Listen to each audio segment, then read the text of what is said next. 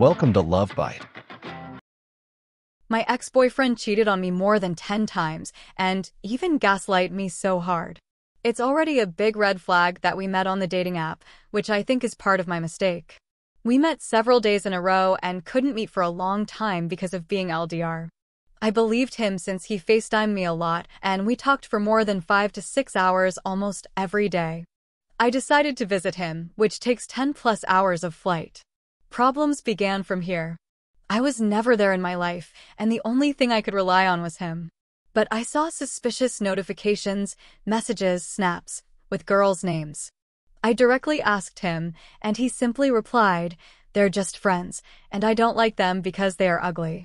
But as he kept hiding his phone screen and tilting his phone while texting, I felt something was going wrong. So I decided to go through his phone at night.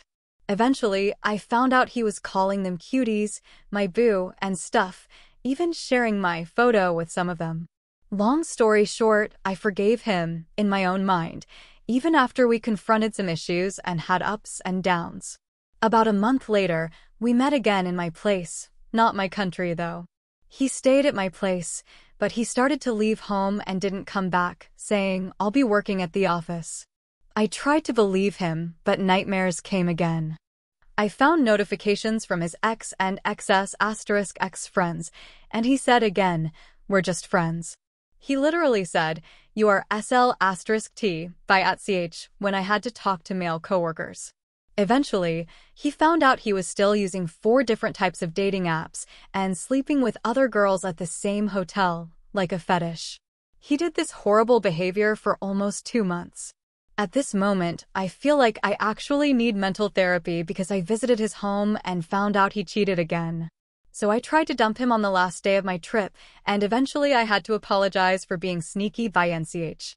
After I came back to my place, we FaceTimed again as usual, and for the last big event, he blocked me. As I had to go to a business event where male humans exist, he called me filthy S//UT and blocked me.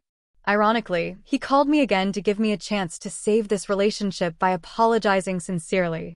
Stupid me did it again. I even shipped one piece of clothing of his, that he gave to me, and some snacks he liked, which cost $90 plus in total.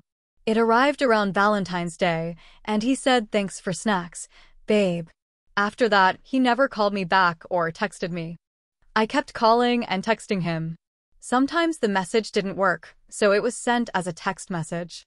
The message sent as a text message was his name, "Hello?" And he finally texted me back, "Hi," after a few days. I tried to call him, but he canceled it right away and even turned off his phone. He has shown me sexual stories and pictures with his ex-girlfriends, and he once proudly said that he has ghosted some. And I became part of them. I know I acted foolish and blind.